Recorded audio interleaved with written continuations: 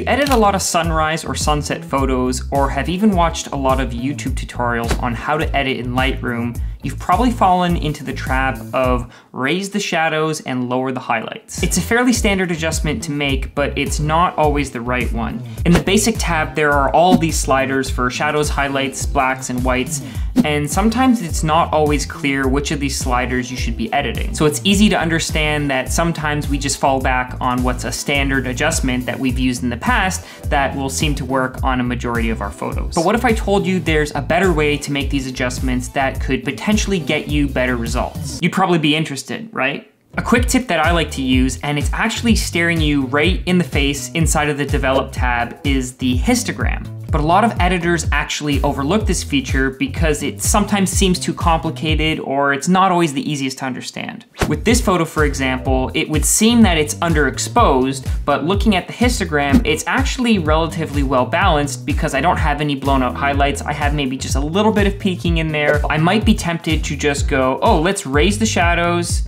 and lower the highlights, and immediately you can see that the result is kind of terrible. So I've actually undone that adjustment, and instead I'm gonna go to the histogram, and you'll see that as I hover my mouse over different portions of it, it actually highlights the area of the image that I'm editing. So for example, right in the middle where the midtones are, it's saying exposure. If I go to the left, it's saying shadows, and if I go to the left one more time, it's saying blacks. On the other side, I've got highlights and whites. So right off the bat, you can see that my cursor looks different, and if I click and drag on the histogram, it's actually adjusting those sliders that we were looking at before. So instead of guessing which of those sliders to edit, I can come right up here, use my histogram as a visual feedback, and start making an educated guess as to which portions of my image that I need to edit. So in this case, I think starting with an exposure adjustment works pretty well, but then you can see I've got a little bit too much in the highlights right in the center of the image. It looks way too bright. So if I take that and then drag that back down,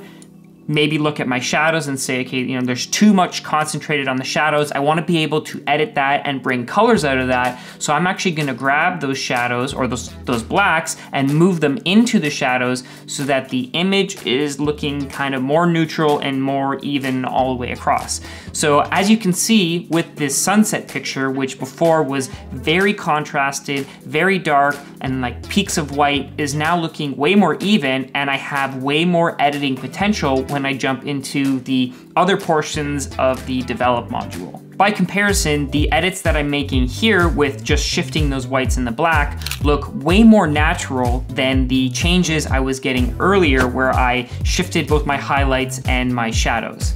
Looking at this image, it looks way more like a flat picture profile, which I can then go in, make adjustments for vibrance, for saturation. I can, you know, tweak my clarity and my texture as I see fit. And of course, I can still edit the shadows and the highlights. It's just that now I'm doing it from a point that is a lot more editable from a Lightroom perspective. Obviously, this effect is gonna vary depending on the individual image that you're dealing with, but next time you go and try a Lightroom edit, consider using the histogram to make your basic adjustments instead of always relying on those sliders. Let me know how it turns out.